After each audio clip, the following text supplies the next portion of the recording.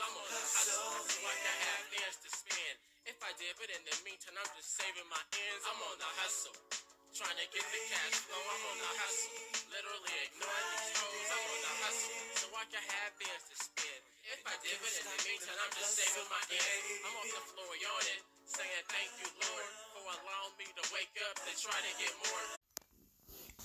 Hello, welcome to CyberRealEstate Sports. We're back at it. It's my favorite thing to do. I live for the sports, the jock market, the DraftKings. Like I always used to play on video game, like college football. There was this thing, the old ones, like 2000. They used to have this recruiting one, which was the best one. You started off fast. One, like you was in California, like you was at San Jose State. Your recruiting was only in San Jose State, but as you build your team, one more game, it opened it up to to California, and then opened up to Nevada. It opened up to Arizona. It would just open up as you win more games and move up in your star. Like you start off on 1-star prestige, and I remember for the longest, I was like, when I first started playing, I was real young. I think I had to be like 10 years old. I was like, man, why is this thing called prestige on here? You know, what is prestige? Like, I never did get that. So I was just like, man, what's up with this prestige? And then I didn't figure out what prestige was until I was like 16, 17. It took me a long time to figure out what prestige was. And it's basically your status in the football world. Prestige, like USC, it's like a 5-star prestige because they got the facility, the wins, the record, the Hall of Famers, the trophies, and that contribute to prestige. You got a high presence in the football field. So that's my story and why I like DraftKings, sports, and like recruiting, management. I like all that about sports and building my own team. All right. After that, without further ado, let's look at what's going on in CyberRealEstate Sports. Let's check right here. We do have some wagers, sports wager live on the Action Network. We're doing good today.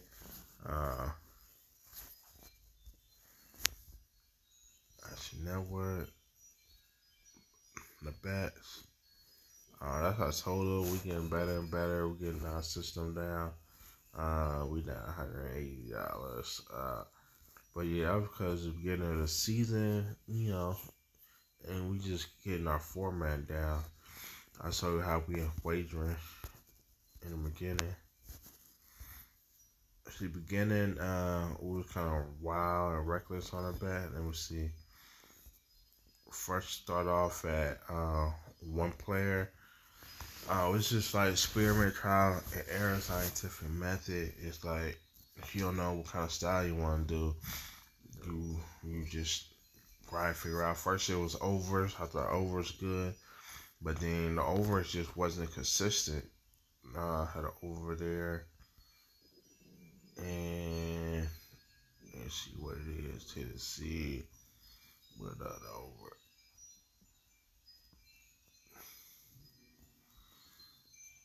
And the over just wasn't hitting, so I had to make an adjustment on the fly. And that was single games, and it really wasn't paying much, so I decided to do 2-team parlays, and 2-team parlays, and I like that a little better because it was a close game on that Washington, with that Washington State. Oh no, NFL, Washington and Philly. So we lost that, but it was looking good. Like Philly was up, and then they just smoked it at the end. And I was like, okay, I like that. And then I did an experiment the next day. I just mixed it with hockey and basketball. And it was close. Like, it was close. One team we had the blowout. And the Cleveland, they was in it down to a stretch. And that lost at the end. So you got a good little session going into like that. And then I just started picking one sport. One of them won overtime, and the other one was in the hunt and winning. So that's good when your wagers are kind of close. So I was like, all right, I like that. Can you do that? And I like saying sports. It work a little better, but you can't cross sport it as well. And I was like, all right, so that's not that bad. And then I had the wager kind of close, like -7 to -3. The favorite team to beat the underdog. So I was liking that. And then the next day, it started to get hot. I had Boston and LA Clippers, and they both won. And then the next day, I went same sport. It was, what day was that? Yeah, it was college basketball. Yeah, college basketball. So I went 2 of those. I just do whatever sport is the hottest. Not necessarily hot, the more feature sport. And this was basically a basketball day right here. And we had a close run, but I went with hockey and the NBA, and we just lost both of them. It happens, but when it's close, it's not that bad.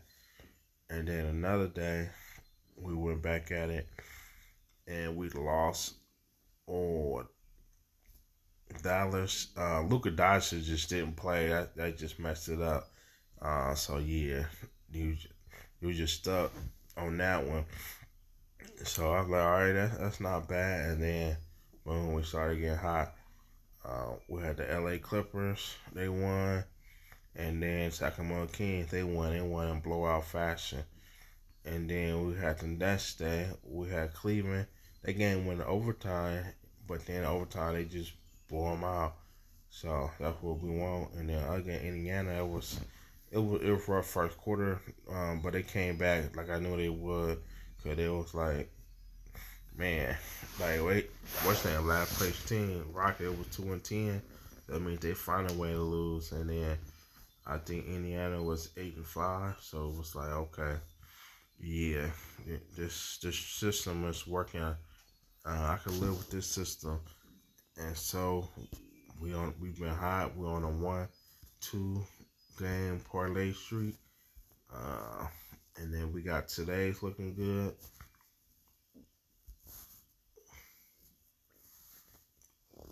But today looking good with Kansas and Oregon State.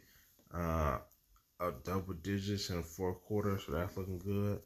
All right, so that's the Sports Wager Life session. That's how we approach that and getting our winning results now. Let's move on to the jock market. On jock market, we're going Mick Davis. We're going one player for the IPO. Like we just gonna ride it out with that one player. Get back to the basics. So that's how we build on our bankroll. Just having one player. So we got Mick Davis there, and then in NBA, Mick Davis was an MVP, but in basketball today, we won Bunch-Wise TV Towns because he was a good price cost opportunity. He was the best one. Like in B, I was having him, but you see, he's $20, so that's not gonna work per share. Suggested $20. All right, NBA here, we went with Simon. We're gonna pick Simon. He's in our favorites. Today I just came up with a new thought, like stay away from players that don't shoot well or streaky shooters. So Lillard, George, or streaky shooter. Markland, he's good, but he's the shooter, which is streaky. We could have got Norton, but he can't score. And Zubac is very good, consistent, but he can't score. So we want Anthony Simon. And as you can see here, he been having good games, 30 points, been consistent. That's what we want. He's a high percentage shooter. And right there, he's a big time scorer. He get like 24, 23, and he can bust out a 35-point game, 40-point game. He's that talented, and he's to a high percentage. So that's our logic and thinking this week on how we got our picks. And we're going back to a basic one player at each sport, at each time frame. So that's it for today's episode of Cyber Real Estate. That's our setup for today. See you next episode. Peace.